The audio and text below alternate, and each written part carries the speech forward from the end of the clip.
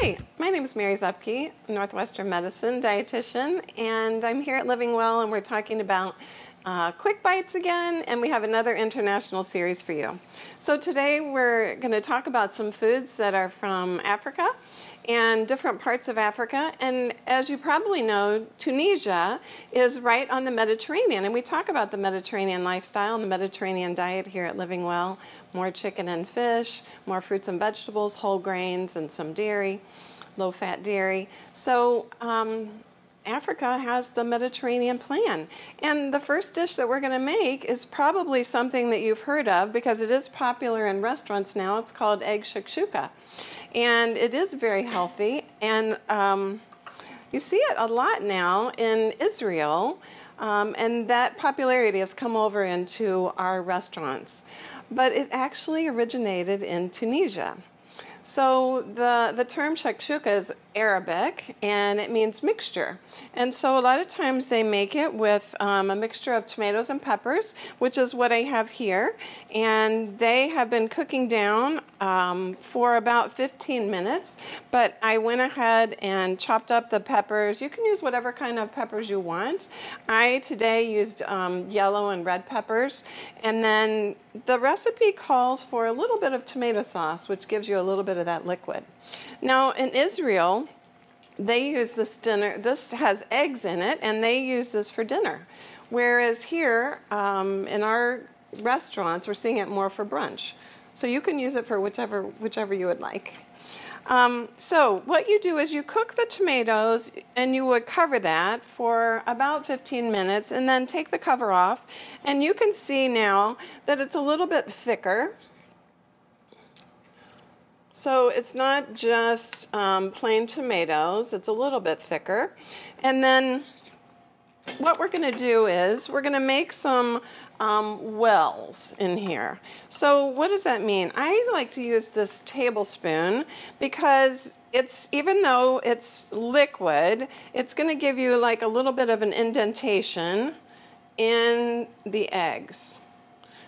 Okay, so what we're going to do is just make a little bit of an indentation, and then we're going to crack the eggs. It's a good idea when you're cracking eggs to crack them on a flat surface. Then you won't have to worry about the eggshell getting into whatever you're making. So I'm going to crack that egg. You always want to be careful though. So with once you have your eggs in here, we're gonna change our gloves just to make sure that we're safe for the rest of our cooking recipes. So you're gonna just crack those in there, and this is a method of kind of poaching your eggs in the tomato liquid. Oops. So you can see how they kind of sit in there a little bit, and then we're going to put all of our eggs in here. Now, eggs we recommend for heart patients probably about 2 a week. And eggs are a good source of protein. All right, we're going to change our gloves then for the rest of our cooking. They have about 7 grams of protein per egg. And a lot of people choose egg whites. Now, egg whites have about 0.5 grams of fat, whereas the whole egg will maybe have 3 to 4 grams of fat. And sometimes it's okay to have the whole egg because that gives you that satiety of having a little bit of fat in your breakfast. So it's up to you. Certainly, if you're a cardiac patient, you want to go a little bit slower on the eggs. This would feed probably 3 or 4 people.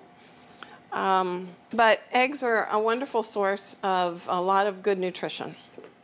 All right, so we're going to let those eggs cook a little bit, and we're going to cover them right up so that the egg yolk gets nice and cooked, and then the egg whites will not be runny anymore. And this kind of shows you the finished product of the egg shakshuka. We topped it with some fresh mint and some fresh parsley, and that's it. You can serve it with some crusty bread that I have right there next to it. And what a wonderful low-carb way to eat. All right, so our next dish that we're going to be making is the African peanut stew. Peanuts were originally brought into Africa from the Portuguese, and they grow really well in that arid country.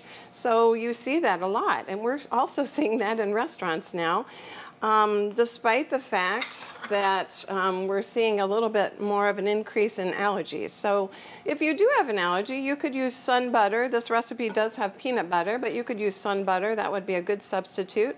And then instead of the peanut garnish on top, you could use sunflower seeds. So there's definitely a way to get around it.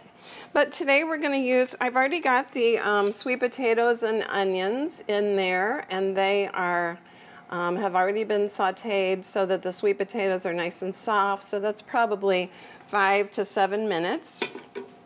And then we're going to add our tomatoes. So I'm adding a can of tomatoes and then a little bit of tomato paste. So you can see that going in. And then we're also going to add peanut butter. So the peanut butter I used is just all peanuts. There's a little bit of the fat raises to the top, but what you can do is stir that up, put it in the fridge, and then it won't separate. So that's a nice little trick for the peanut butter. All right, so we're gonna add our peanut butter. If you like the crunch, you can use crunchy or you can use smooth. Either one works. And then for our broth, today we're gonna use vegetable broth. So this would be a vegetarian alternative, but you could use other types of broth if that's what you have at home.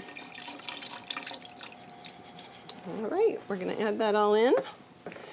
Now, this does have fresh ginger, and I wanted to talk about that while this is cooking a little bit here.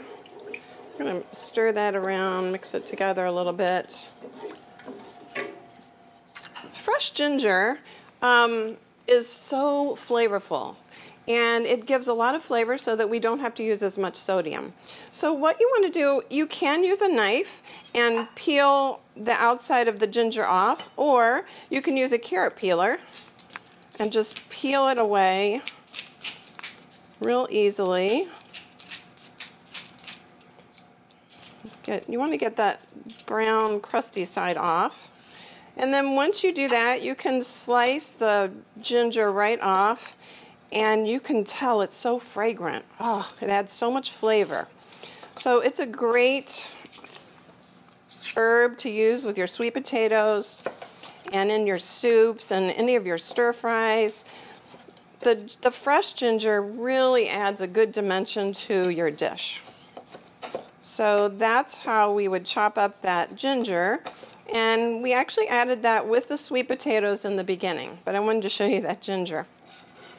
The other thing I want to show you is kale. This recipe also has some kale that you add at the end.